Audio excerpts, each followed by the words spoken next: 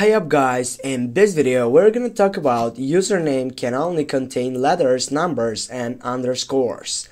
Firstly, get up into your profile section and tap on edit profile.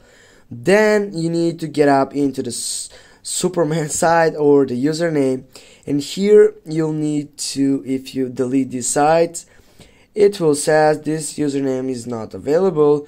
That means you need to add letters, numbers or underscores. We'll go with this site for example, and as you can see it doesn't allow me to get up into that site. Now this allow me, and also it has that tick site.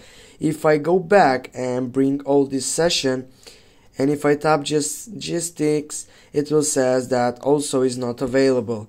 Now the main thing what you need to do, you need to make sure that your username contains letters, numbers and underscores. For example, we'll go again with superman.mk,